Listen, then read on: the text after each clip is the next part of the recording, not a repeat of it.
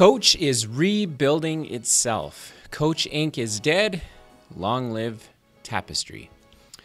This article today in the New York Times, believe it or not. You wouldn't think that the New York Times has lots of great business stories, or at least I haven't found them. I seem to see more political rants and raves, not a lot about business. But this one caught me because Coach, famous for its leather goods, has become a holding company for an increasingly ambitious fashion group.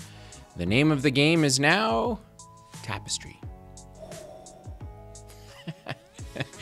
So this luxury group, a holding company that owns a bunch of brands, has decided to rebrand themselves. And you might be thinking, Dylan, what the heck does this have to do with my small or my medium-sized business? Or you know what, Dylan, seriously, Coach?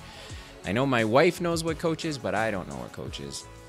It's probably, I know it's a high-end thing, but what does it have to do with me? Well, the sentence that I thought mattered in this particular article was that, in quotes, this is a home that is not limited to any category, channel, or geography. So here's the punchline. In my experience, what I've noticed is that businesses that are, coming up on 10 years maybe, or individual service providers like, say, a mortgage broker, real estate agent, maybe a lawyer, a small law firm, etc. Their branding just doesn't work anymore.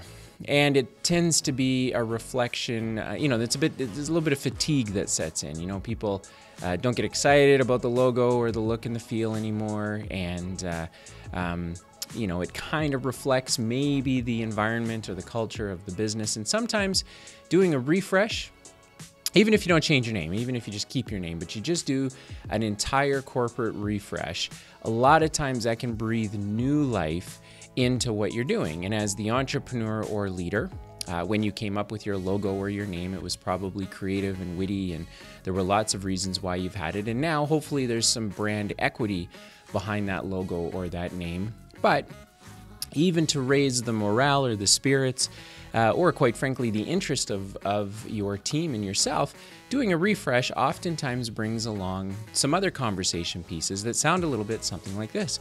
Well, what color scheme should we go with in our logo? Or what should our logo now represent? As a business, when we started, we were doing this, but today we've now transitioned into this. And so our brand and our image needs to reflect that. In an age of web pages and social media and YouTube channels and podcasts and so forth, you need something that reflects the character of your business and can do it quickly. And you might be surprised if you go down this road of doing this, that it breathes new life into new life, new air, new energy into what it is that your business is looking to achieve. And quite frankly, it's going to give you some new ideas, guaranteed. You may not even realize if your business is 5 to 10 years old, maybe, or even older than that, you may not even realize how much potential your brand has unless you sit down and start sketching it out and figuring out what could it look like. So if a company like Coach, massive, massive brand, huge brand in fact, if they're going to do a refresh to try and reach a different audience, to expand the reach that they're getting with their audience right now, then certainly anyone running a small or medium-sized business can benefit from that particular lesson, that a rebrand or a refresh a lot of times can breathe new energy into what it is you're doing. And for that, you might see a little bit of an uptick in the engagement that you're getting with your audience or your marketplace. But more importantly than that, you might actually realize on some new opportunities.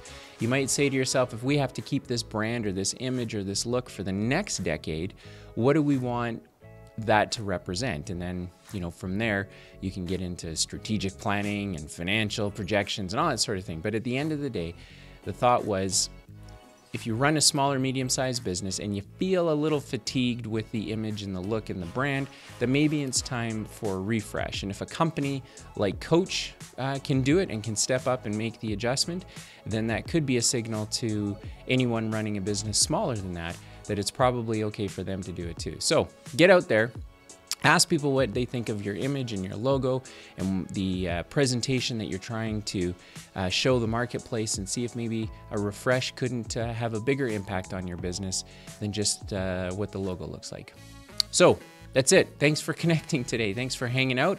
If you're watching this on YouTube or if you're listening to this on the podcast, really appreciate your time. Make sure to subscribe or to like or rate the podcast, and we'll see you on the next episode.